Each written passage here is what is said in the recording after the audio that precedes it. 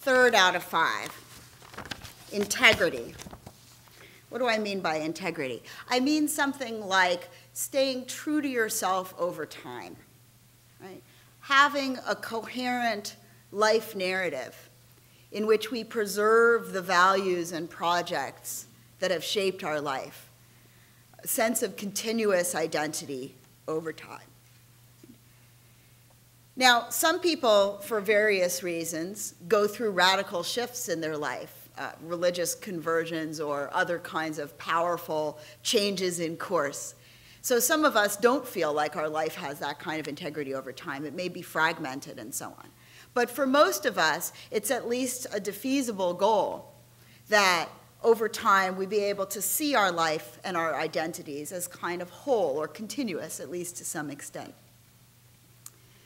I think of integrity as something like being at home in myself, right? Being able to sustain a coherent self. Let's think for just a moment about the kind of social scaffolding that's required to preserve and enable integrity, right? For most of us, whether or not you can have a coherent sense of self and a coherent identity doesn't just have to do with internal choices that we make. It has to do with whether you can sustain coherent habits, relationships, and activities, right? And that has a lot to do with whether you're at home in your material and your social environment. Right? We need a certain amount of security and stability and dependability in the world around us. We need to know that the same people are going to be there and are going to be roughly the same as they were before, that the things that happen in our neighborhood are for the most part going to be fairly predictable, that if we go somewhere, we know what it's going to be like when we get there. There needs to be that basic ability to understand and be competent in and feel secure in our environment in order for us to be able to make choices that let us design a life that has relative coherence to it, right? If you have no idea what to expect out of your environment, then you don't know how to interact with it in a way that will let you sustain a coherent self over time. Now, part of the reason I think that integrity is an especially important version of autonomy in the domain of healthcare, and notice, by the way, how little what I just said has to do with informed consent or the dominant model that we started with, right? It bears almost no relationship to that dominant model of autonomy. And yet, I think integrity is a particularly important dimension of autonomy in the domain of health and healthcare. And here's why. Illness and injury are way up there in terms of the things that can radically disrupt our sense of self and the shape of our life and the narrative of our life. They can produce a radical breach.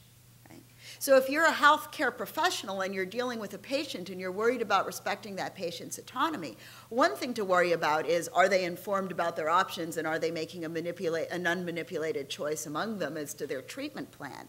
But a completely different, at least as important thing to worry about is, how is this illness or this medical crisis that they're going through interrupting or tearing apart their sense of who they are, their ability to understand the narrative that they're in the middle of, right? How has it impacted that narrative?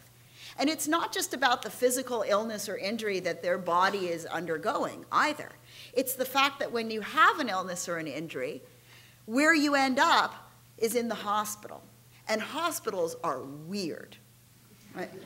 They're really deeply weird. When you go from not being in the hospital to being in the hospital, basically every single routine and project that you had, every single lived, felt understanding that you had about your environment and what made sense in it and what you were up to is suddenly gone at once, right?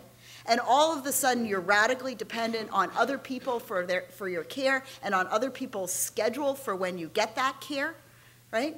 All of a sudden your body works in a different way. You have different bodily capacities than you had before. Your body feels different than it had before. It's not predictable how your body is going to feel. It's not predictable when your meal is going to come. It's not predictable who's going to be sleeping in the bed next to you all of a sudden or what sounds they're going to be making. and people are rushing in and out of your room, and it's lit differently than you're used to, and all of that stuff, both the sort of very abstract stuff about what's actually going on in your life and what is this going to mean for your career and your children and all of that, and the completely unabstract, totally concrete stuff about how you feel being in the space that you're in, and the sounds and the smells and all of that are radically breached, right? So sustaining integrity in the face of that, or rebuilding integrity in the face of that, can be unbelievably hard. And I think that one thing that health professionals need to be thinking about carefully when they're thinking about protecting autonomy is protecting integrity as best they can in a situation where it's very difficult to do so. One thing that I think gets not enough bioethical attention at all, and it's something I've been thinking about a lot this year in particular because of some experiences of mine and close friends, because I'm at that age where people's parents are dying. That's the generational moment that I'm at. Is that illness can be a radical breach in integrity, not just for the patient, but also for the people who are caring for that patient. And I wonder how many of you can draw on this from your own experience, because even those of you who are health professionals, I've talked to health professionals about this who feel very at home in the hospital environment because it's where they work. But if their role in that environment switches, it's a whole different game. So in other words, when you go from somebody who's just living your life and going to your job and going home to your kids, and then all of a sudden a loved one is in the hospital, and you switch into this completely different mode of living, where all of a sudden your day is structured by visiting hours, right? And all of a sudden you are coordinating a bunch of other family members. I'm assuming almost everybody in this room has had this stage at some point in their life, where all of a sudden your life becomes, I'm coordinating getting Aunt Thelma and Brother Jim and so on to the hospital, and all we're doing is going there and sitting in this weird room with people rushing in and out of it, watching our loved one be a completely different person, and we're there for exactly 2 hours, and then we're kicked out and we're mentally fried, so we go to the hospital cafeteria and eat Jell-O and go home and put our kids to bed and then do the same thing over again. It can be a radical breach in integrity and in sense of self for the loved ones too, and not just for the patient. And I think that that's a crucial little piece of the healthcare puzzle and the bioethics puzzle that hasn't gotten enough attention. So on the one hand, integrity and self-determination are very different, as I've pointed out, right? One is about having a whole and coherent sense of self, and one is about being able to make and stick to and pursue options. Not only are they different, but they can conflict, right? Self-determination and integrity can be in conflict with one another, and it can be very confusing from a bioethics point of view to know how to respond to that. So the most obvious example of this is when suddenly a patient changes her long-standing views about something really important, right? So think about what can happen during end-of-life care or fertility treatments, say, or in the middle of childbirth, where somebody, let's just take childbirth as an example. Somebody has, for 9 months, been saying, oh, it's absolutely more important to me than anything to have a natural birth. I don't want pain medications. I want to try to do this without a cesarean. This is like absolutely central to my sense of self, who I am, my values. And then they're in the labor and delivery room, and they're screaming, give me drugs right now, cut it out, right? Protecting self-determination, narrowly construed, would seem to countenance giving them the drugs and cutting it out. Protecting integrity, narrowly construed, would seem to countenance saying, no, that's not what you actually want when you're, when you're more yourself. I have your birth plan right here.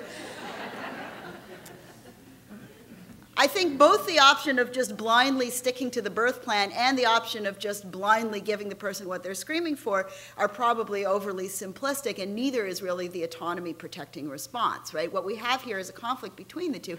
In general, I'm in favor of giving the person the drugs when they're screaming for drugs. But doing some work, as best you can to sort of help that patient reconcile these two things. It's probably going to have to go fast in that case, but it seems to be, sort of being fully aware that what we have here is just two different legitimate dimensions of autonomy, and we have to think through what the most respectful option is in the face of that strikes me as really hard and important. I'm sort of sorry I use the birth example now because it moves too fast, but end-of-life care is another great example where you have somebody whose desires all of a sudden at the very end of life might conflict with everything they've said for years about how they want things to go at the end of life, right? And then you've got to do some actual work with them about, is this really that you just have changed your mind, which is totally legitimate, and you understand things differently now than you did before? Or are you speaking from a place of not being at home, not being able to really be in control of what you value because you're so ripped out of your environment that you can't really manage anymore? Those are, we need to work that through. So those can be in conflict with one another.